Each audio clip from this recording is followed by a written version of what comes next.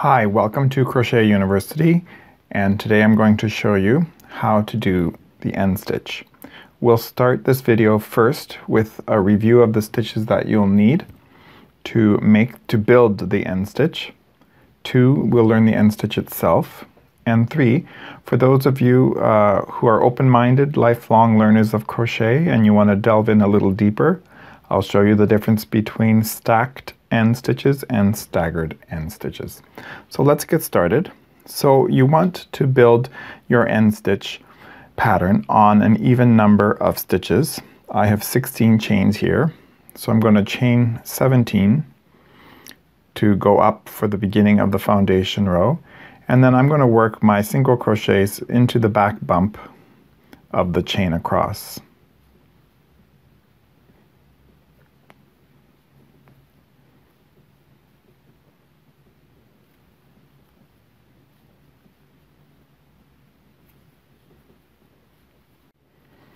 Alright, so we've worked our single crochets across the foundation chain and we have an even number. So I have 16 here. So if you're a complete beginner, I'm going to suggest that you do 1 row of half double crochets and then 1 row of extended single crochets so that you get the hang of those stitches. So I'll show you how to make those now. If you already know how to do those, you can fast forward through the video until you find the part where I teach how to make the end stitch itself. Okay, so I'm going to chain 1 and turn the work. Unlike some traditional patterns, I do not chain 2 and skip the first stitch. I chain 1, and starting in the first stitch we're going to make a half double crochet. So you take a yarn over, you insert the hook, you take a yarn over, and you pull up a loop. For a nice, neat half double crochet, you want the 3 strands to slide nicely on the hook. You don't want that first one to choke or to be so tight that the hook doesn't slide easily. You also don't want it to be so loose that you get this kind of a loosey-goosey look on that first loop. So you want it to be snug enough so that it's neat and tidy, but so that the hook still slides. Yarn over and pull through 3. That's 1 half double crochet. So now we're going to go in the next insertion point. Yarn over, insert the hook, grab the yarn, pull up a loop, make sure that they're tidy and neat, yarn over, and pull through 3. Okay, so continue practicing with half double crochets across.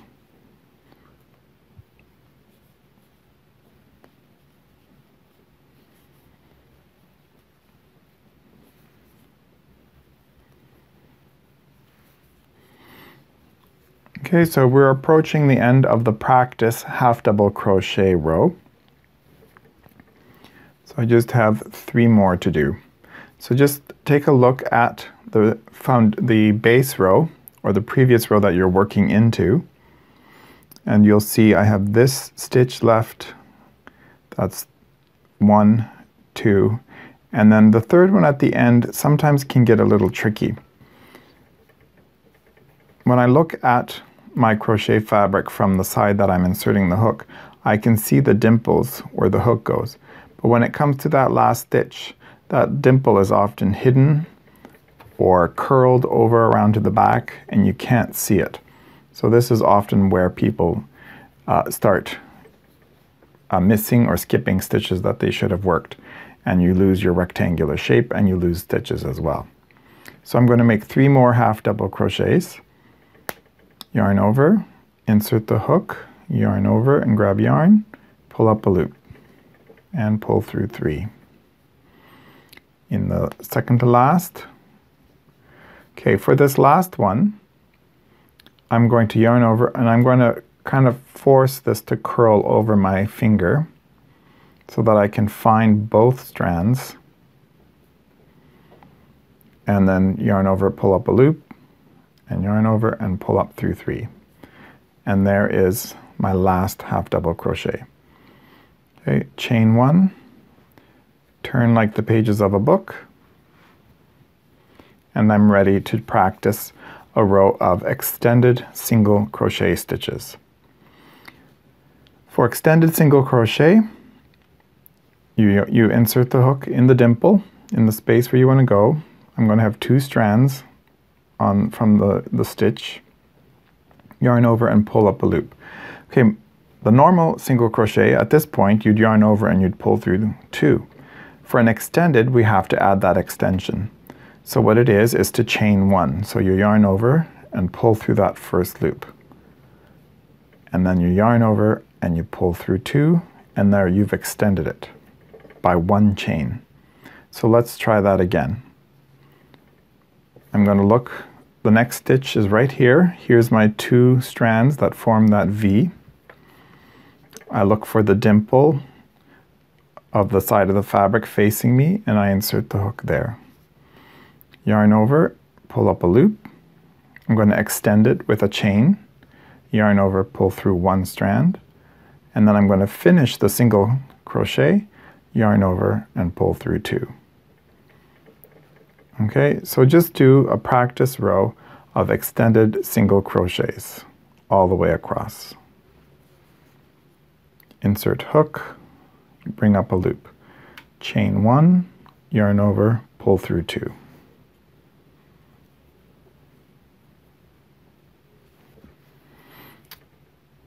Okay, I'm right near the end of my practice row of extended single crochets. You can see that they look a little bit different than the regular single crochet because you can see very neatly the 2 little V's that form the legs. And then there's an extra couple of bumps of yarn before you get to the top double strands of the stitch. Okay, so here we are at the end of the last 2 stitches of the previous row. You can see there's the 2 strands of that one. And again, when you're looking at it from the side of the fabric, this dimple is easy to see. This one is a little bit squished and closed. And depending on how tight you crochet or on the fuzziness of your yarn, you might not be able to see the stitch at all. It might kind of curve over to the front like that. So you just need to kind of tilt the fabric toward you so that you can see both strands of that last stitch. Okay, so here is an extended single crochet, and into the last one, go under both strands. I kind of have to lie things down. And there is a row of extended single crochets. All right, so now we're ready to move to stage 2, which is to make the end stitch itself. Here is my swatch of end stitches, and this is the right side of the fabric that I'm showing you so that you can see the diagonals made by the little ends. So, but you can see across here that I just finished working across the wrong side of the fabric, and that was a row of single crochets. So there's always 1 row of single crochets in between each row of end stitches. And by the way, this is the wrong side of the end stitch fabric. To me, it looks a little bit like H's. There's the 2 strands, and there's the crossbar in between. But I couldn't give it 2 different names, so we'll just stick with the one. Okay, so now I'm back on the right side of the fabric, and I'm working into single crochets that were the previous row. I chained 1, and for the edges, I either do 1 or 2 half double crochets. I'm just going to do 1 half double crochet on the edge. That also means that when I get to this end, I'm going to do another half double crochet there for that edge and just have end stitches going across. That's why the even number of stitches works out this way. Okay, so for the end stitch, we're going to be working into 2 stitches. This is the first one, and this is the second one. We're going to skip the first one and make a half double crochet under these 2. Then we're going to rotate the fabric and turn it a little bit like a 90 degrees, and we're going to insert the hook in the front loop only. So I'm not going under that back loop. You won't even be able to see it actually.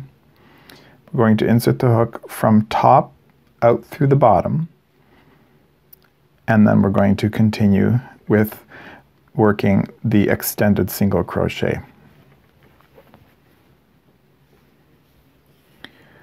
All right. So we'll skip the first stitch and work a half double crochet into the next.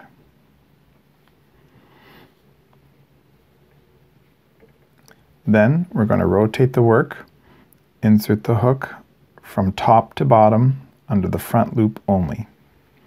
And then you can rotate back again. Yarn over, pull up a loop, chain one for the extended single crochet, and then that's, as you can see, is forming the diagonal strand. But now we need to form the leftmost up and down part of the N. So I'm not going to finish this the extended single crochet off. Instead, I'm going to yarn over, go back into that second stitch where I had worked the first half double crochet, and yarn over and pull up a loop. So now I have 4 loops on the hook, yarn over and pull through all 4. And there is a completed end stitch. So again, the next end stitch is going to be worked over 2 stitches, yarn over, half double crochet in the second one.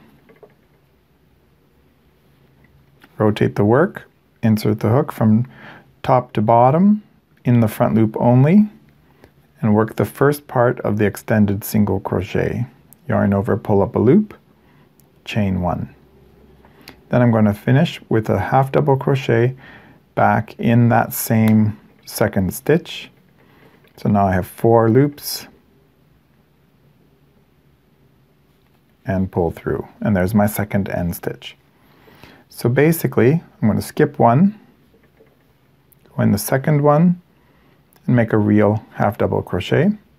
And then I'm doing a blend of a extended single crochet, half double crochet together.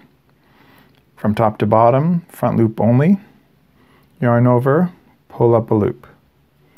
Chain 1, 2 loops on hook, yarn over, go back into that second stitch and pull up a loop, yarn over and pull through all 4. And there's another end stitch completed. So now you continue making end stitches across, and if you started with 1 half double crochet, you're going to end with 1 half double crochet as the edge stitches.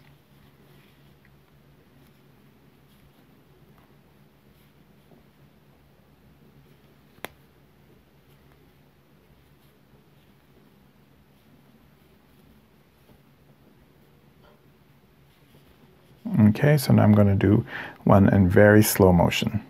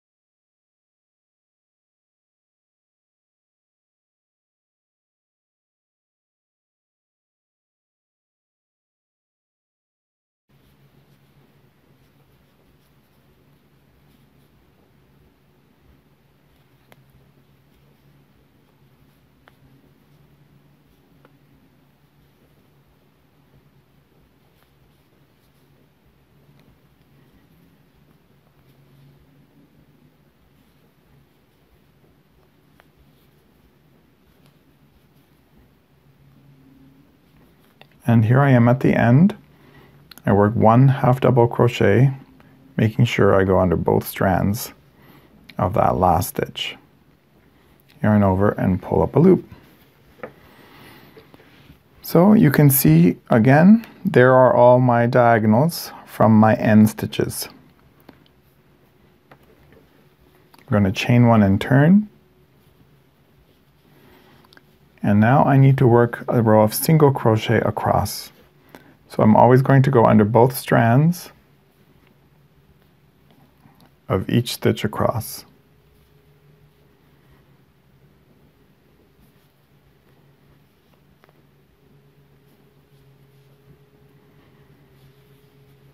If you look for the insertion points with the flat part of the fabric facing you, the one dimple is easy to find. The one that we kind of joined the extended single crochet mixed together with the half double is a little bit trickier. You might have to pull things down a little bit to find the right insertion spot.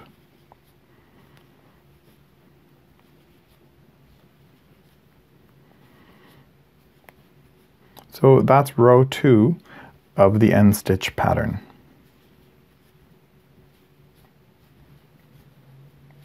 So for those of you who would like to dig in a little bit deeper, I'm now going to show you the difference between stacked end stitches and staggered end stitches.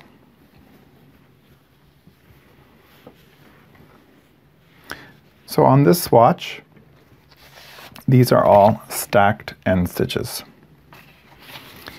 If I take a piece of card, on both sides of my little ends, you can see that the diagonal lines go up in a column. So these are stacked because I put the ends one on top of each other.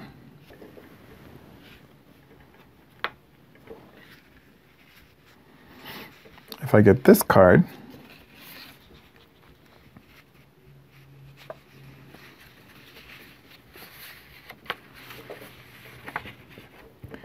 you're going to notice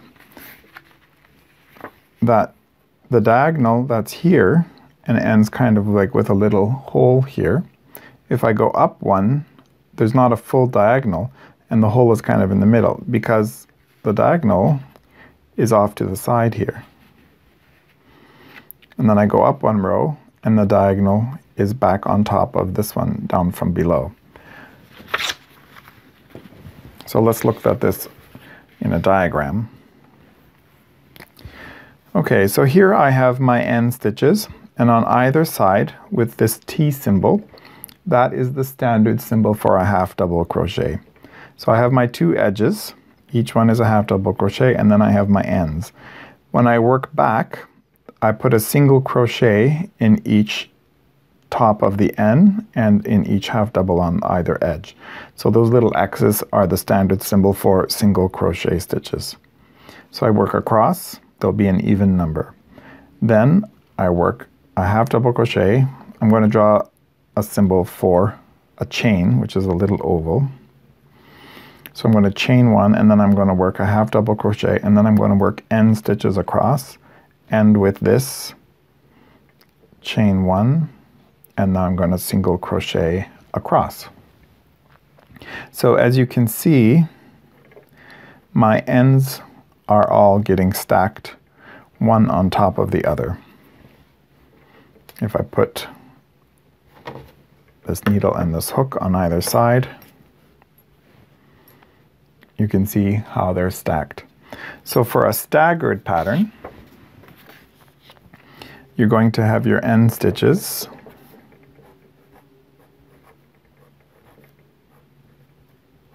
with the border, and now we're going to stagger the placement of the N. So this time my ends are going to get put, oh, I forgot to put my row of single crochets in there. Do that first. Okay, so now working into those single crochets, I'm going to put my other ends. Okay, what this does, however, is it leaves two on either end to work half double crochets into. So every other end row, you'll have two edge stitches. And then we're going to single crochet back across.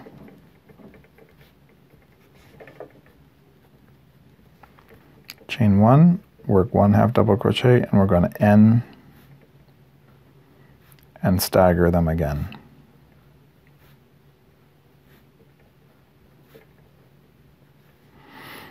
Okay, so what you'll notice in the fabric is that the diagonal lines will be a little bit more broken up than when they're stacked like this. When they're stacked also, the little dimples from where you worked 2 half double crochets into the same spot are always lining up as well, whereas in a staggered one, those dimples zigzag back and forth. But the texture does look different. If you switch halfway between all stacked and you switch to staggered, it's going to show up from a distance and it's going to look like you have a weird stripe or a different dye lot of yarn in your crochet fabric. So it's just important to be careful to either keep them lined up stacked all the time or stagger them all the time. Well, I hope that you've enjoyed learning how to crochet the end stitch, and I hope to see lots of baby blankets, cushion covers, and even more inventive projects that you crochet using the end stitch pattern. Please subscribe and activate the little bell notification so that the next time I post another new crochet stitch or a podcast, you'll be able to watch the video. Thanks a lot.